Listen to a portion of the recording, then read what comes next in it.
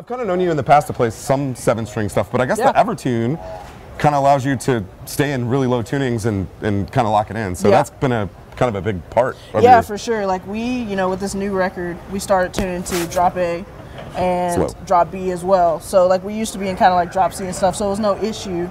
But we definitely liked staying in the 6-string realm. Sure. So the Evertune's helped us a lot. And I still play leads, so it helps me to be able to kind of stay in that 10 to 52 range strings or whatever when I can, 54, whatever. Evertune allows me to do that. If you ask my tech, he'd probably be like, "Grr!"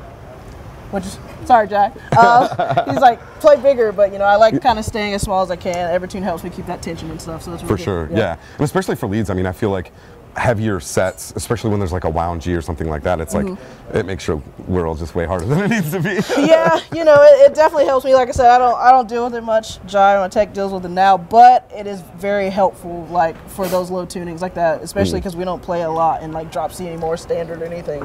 Yeah. So it helps me be able to do that for sure. That's awesome. And then also, I'm sure it's like, you show up to a venue, it's been cold outside, it's been hot outside, you pull your guitar out and it's in tune. Yeah. That is so tight. Yeah. That is so tight. Right on. Well, let's talk about this one. I know you're an ESP endorsee. Yep. Congratulations on that. That's pretty sick. Yeah, so this is just like the see-through black LTD. It has the Evertune on it, obviously, 8160 in this one.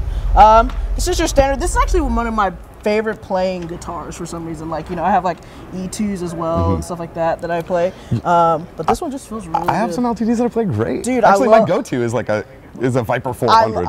If all of them played like this, I would actually be very happy. But it's it's actually like my heaviest sounding guitar too. It's really weird. Yeah. Yeah. I mean, it looks cool and it sounds really, really great. I love the little volute that they do in the back of those too. Yeah. So you don't have to worry about exactly less of a headstock issues. But well, cool. All right, what else we got?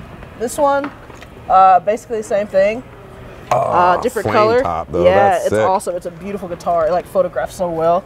But I play this one. I have 5766. I was gonna say those look real big. Yeah, 5766 in this one. I only play this for one song. I play this in drop B. As far as song "Take a Look Inside." Well, that makes sense. Play on it the once gauges. during the set. Yeah.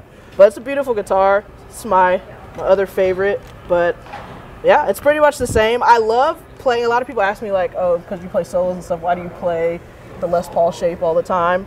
But I started out playing Les Pauls. I started out on Gibson Les Pauls when I was like young, 13.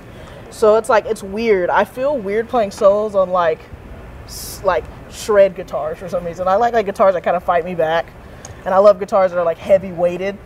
Don't ask me why. But when I like strap a guitar on, I like it to be heavy weighted. So like, if you feel this, the Evertune and everything, the bridge makes it kind of heavy. Oh, sure. I bet the Evertune adds a little weight. Yeah. Check it out. Oh, that's like Les Paul territory. Exactly. So I love. It's a thick body too. Yeah, exactly. I always try to go for like this one's actually thin compared to like their CTM version, which I have back there too.